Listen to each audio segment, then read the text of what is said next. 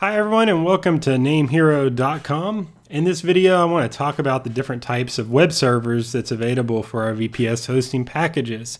So right now I'm on our VPS hosting packages page where you can choose which VPS that you want to deploy.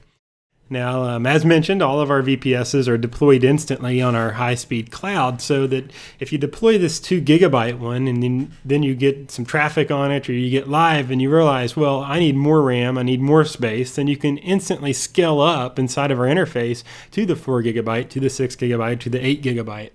What I recommend is if you're a startup and you're just developing and maybe you have a limited budget, jump on in here with the Hero 2 GB, get your stuff developed, get your sites built out, get your server configured how you need it, and then once you're ready to go live, go ahead and start scaling it up. Now, if you're a production website and you're already getting traffic and you're an active website, then I suggest going at at least the Hero 4 GB.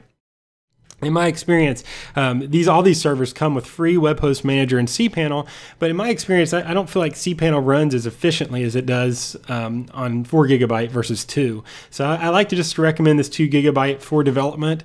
And 9 out of 10 customers that come in, they do upgrade to the 4 GB once they get developed. And those that don't, a lot of times they'll submit tickets saying, "Hey, why is my server being sluggish?" Well, that's the main reason. Is the reason why we offer it is mainly for development. It's not really to be used as a production server.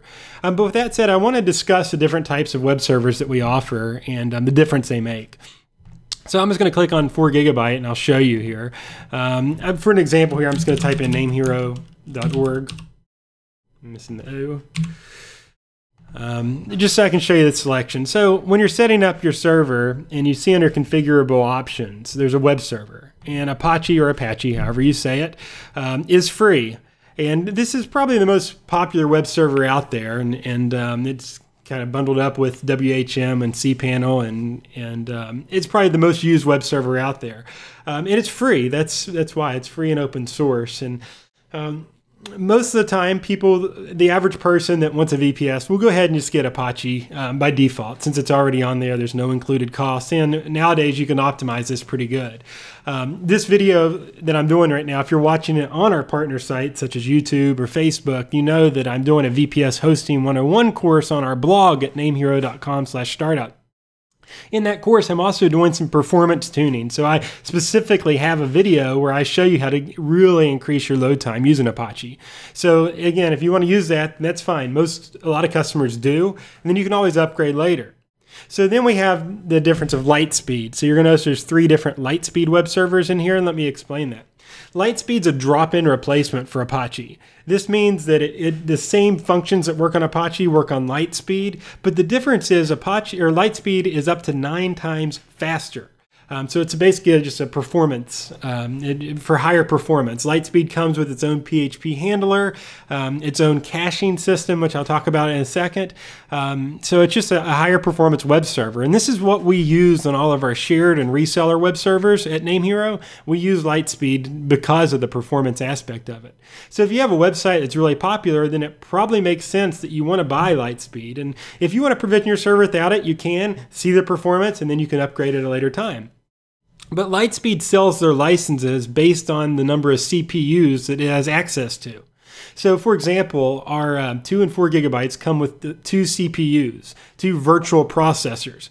Well, if you buy the one LiteSpeed license, the 1 CPU license, you can see it's $35 a month, but it only operates on one of the cores of the server. So the more cores that it has access to, again, the higher performance. So if you have a popular site, you probably want to go for at least the 2 CPU license. That's kind of the average license. I think they developed the 1 CPU just to offer a lower price point. But in my opinion, the 2 CPU license is what you want to start off, and that's $50 a month. Now you're going to notice the 2 CPU license comes with something called LS Cache, and that's LiteSpeed Cache. So if you run WordPress, they have their actual own caching plugin for WordPress, which performance tests have concluded that it's probably the fastest caching plugin on the market right now for WordPress. So you have to have at least the 2 CPU license to have their caching software. So, and again, this is also included on all of our shared and reseller hosting servers at NameHero. So if you're really looking for performance aspects of a web server, this is the one I recommend going with. We do have a 4 CPU license, which is quite a bit more expensive at $70 a month. And that's for those really big enterprise sites. I mean, if you're getting millions of hits a month, then you probably want to look into that one. But by average, people either go with Apache or they'll go with the 2 CPU LiteSpeed license. Next, we have CP Nginx. Nginx is also a high-speed, high-performance web server. And unlike LiteSpeed, Nginx is actually free if you're just building out your own server. But if you want it to work with Web Host Manager and cPanel, then you have to use an Nginx drop-in plugin for Web Host Manager. So we've chosen to partner with CP Nginx. And CP Nginx allows for the Nginx web server to be run with cPanel and Web Host Manager. So because of that, there is a license fee of $10 a month. So if you need more performance than what Apache can give you, then and you don't want to spend the money for LiteSpeed, then go with the CP Nginx. Now in this video today, I'm just going to be showing Apache and I'm going to be showing LiteSpeed. I'm not going to be showing the CP Nginx, and maybe I'll do a video at a later date. But typically, most of our customers at NameHero, they will go with Apache just to get started. They'll see the performance. If they notice a degrade in performance, then they'll upgrade at a later time to LiteSpeed. Highly recommend the 2 CPU license though. The 1 CPU is just kind of a starter license. You have LiteSpeed, but you really don't have all the performance benefits of LiteSpeed. And of course, you have the CP Nginx. So these are important things to note when you're ordering or configuring your VPS. And they can, again, since they can be added at another time, I encourage you to go ahead and just get your VPS online, and then you can take a look at it a little bit later, and then add it, and our team can make the adjustments as necessary. But let me go into my demo server here. And Apache is everything that you can configure is really inside of Web Host Manager. So we can go in here and we can type in Apache and we can click on Apache status or Apache status, and we can see kind of the performance as things are happening in it. And as the workers you start getting traffic, you can look through here and examine this to determine, do you need to make some performance tuning? Do you need to upgrade to LiteSpeed? If I look in Apache configuration too, pretty much everything that you can do in SSH, or actually really everything you can do in SSH, is inside of Web Host Manager. So if I want to configure stuff, I just start going in here and making my configuration. Now, I don't recommend that you go in here and mess with stuff if you don't know what you're doing. I'll probably come out with some more videos where I go in detail to actual Apache or Apache performance tuning. But you can kind of take a look at max request workers, and you can click on the question mark, and it's going to tell you a little bit more about this type of stuff, like keep alive. Obviously, this is how many persistent HTTP connections. You can turn off keep alive, and your server will be a lot faster. But if you overload it, then the server will go down. Keep alive keeps it from actually timing out the RAM. So we can go through each one of these and performance tune this based on the RAM we have inside of the server. So again, you have your defaults, but then you can start making modifications. Now, every server is not alike. This depends on how much RAM you have, how much RAM is being used by the databases. Like if you have a website using WordPress, then you're going to need a lot of RAM used to pull the content out of that database. So you're going to be kind of limited to really tuning up Apache to doing a lot of crazy stuff. So you kind of want to keep the stuff the default, but then as you go and make these modifications, you kind of want to see how the server acts or how it performs. But in this tab right here in Apache configuration, this is where the main performance optimizations are made, and it goes into keep alive and your workers. So your request workers as well as your keep alive. That's where the main performance aspects to Apache that's where they lie and exist. You can also go into Easy Apache 4, which I demonstrate in another video, kind of how we upgrade to PHP FPM for performance benefits. But Easy Apache 4, this is actually how you can rebuild PHP in Apache, and it's actually really cool. It's came a long way from Easy Apache 3.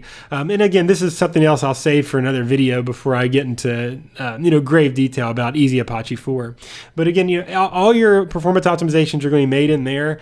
And you can see here currently installed packages. And this is where, so if you want to add PHP extensions, you can build them in here. By default now you get Apache 2.4, PHP 5.4, PHP 5.5, 5.6, 7.0, and 7.1. So gone are the days of just having Apache and then one version of PHP. Nowadays you get it all, so you have the flexibility. And that's a reason why a lot of people sometimes didn't like Apache, is because you were kind of stuck with just one certain configuration. If you need to restart it, the restart right here is restart HTTP, and you can restart your Apache web server. Okay, let's talk about LiteSpeed for a second. If you decide to order that inside of your web host manager, you're going to have another link called LiteSpeed Web Server. It'll be under plugins. And when you click it, you're going to get a screen that looks like this. Now, I apologize, my demo here is not loading the icons this morning. That's because I'm actually coming from my IP address and I don't have a valid host name set up since this is a demonstration server. So just kind of ignore the ugly icons. But you can see LiteSpeed is running. Apache is not running. You can run both simultaneously if you want. I personally don't recommend it. If I'm going to go LiteSpeed, I like to go LiteSpeed all the way. You have your current version. You can click on this and upgrade it. You can disable Apache, easy Apache integration. You can build the matching LiteSpeed PHP. As I said, LiteSpeed comes with its own PHP handler. So instead of using PHP FPM or Fast CGI or SUPHP, you're actually going to have your own PHP handler of LiteSpeed. You can uninstall it here. This is for the cache management. If you purchase the 2 CPU license with LiteSpeed Cache, this is where you're going to manage that for WordPress, where you can enable or disable it and upgrade the version. And then you can restart LiteSpeed from here, and you also have your LiteSpeed configuration. So if you click this here, you're actually going to be brought to another admin console to where you can really configure and fine-tune LiteSpeed. So you can look in general, you've got your listeners, and you got all your details. And then there's tons and tons of optimizations in here that you can edit. So you click configuration and you can see a bunch of stuff that we can go into and edit if we want to. I'm personally not going to get into all of this right now. By default, a lot of, LiteSpeed by default is going to be faster than Apache default, hands down. But then if you want to spend some time to tune, you kind of get back into your max connections, your max SSL connections, your connection timeout. And once again, we see our keep alive. This goes back to keep alive and back to the regular Apache tuning that we can get into and modify this stuff. If you're going to use LiteSpeed, though, I recommend just going for the default, seeing how it performs, and then evaluating from there. At NameHero, our techs, we can help make some recommendations, but really this comes to a point where sometimes you have to hire a third-party server administrator to really evaluate your exact specific application and your web server as a whole and kind of how you're wanting it configured. And NameHero, we don't know your architecture. We know what kind of server you have, but we're not sure, what applications are you running? Is it just WordPress, or are you running custom applications? So that's why we always refer to, if you're really wanting to performance tune LiteSpeed or even Apache, you need to consult to someone that's really familiar with your actual application, because our team, we can make generalized assumptions based on the server you have, but we really can't get into the nitty-gritty of your specific application. But this is where it's all done. Inside of this configuration here, there's security, there's a request filter, there's a default caching, external applications. You can see LiteSpeed PHP is one of them, LiteSpeed PHP 5, the script handler for PHP. Then you have rack and rails. So you have a bunch of different things you can go into and mess with. I don't recommend doing this unless you know. You can click on the question marks to get some information about them. And you can also ask on LiteSpeed. They have a nice little forum on their main website where you can ask questions on there and get some details. But in a nutshell, that's LiteSpeed. That's where you go to configure it. That's Apache. That's where you go and configure it. Out of my experience running NameHero, these are two of the most popular. We are seeing an increase in Nginx since we did start offering that. So as we get more demand, I'll probably get through and explain that a little bit more in detail.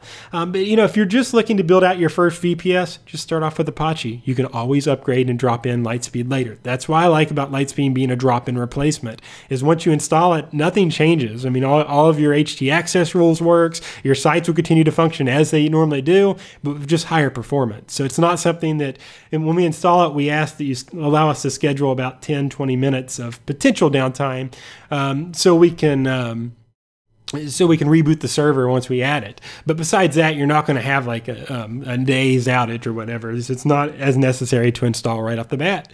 So that's an introduction to Apache and LiteSpeed and the different types of web servers for your VPS. If you have any questions, let us know. Once again, if you're watching this video on YouTube or on our blog, I encourage you to take our VPS Hosting 101 course, namehero.com/startup. Click on the Training Center link at the top, and then you can go from there and view the full or register for free for VPS Hosting 101. Let us know if you have any questions. Thanks so much for watching, and thanks for using NameHero Web Hosting.